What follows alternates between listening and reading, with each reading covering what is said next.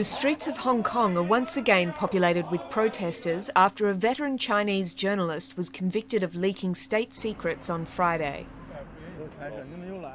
71-year-old Gao Yu was sentenced to 7 years prison in a closed court session in Beijing, sparking immediate protests from the delegation of the European Union to China. And this sentence has heightened our concern over the situation of human rights defenders in China, including bloggers and journalists who have been prosecuted for expressing freely their views.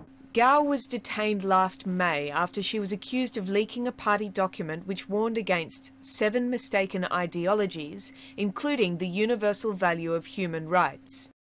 But in fact, the prosecutors didn't have any evidence. First, there was no physical evidence, such as Gao Yu's computer or other things, such as the exact computer she had used, what kind of thing she sent. They have no record that any document was received. At present, they have no physical evidence.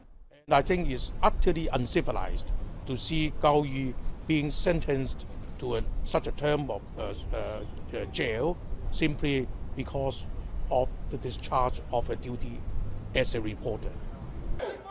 This is the 3rd time Gao will be jailed for her activism.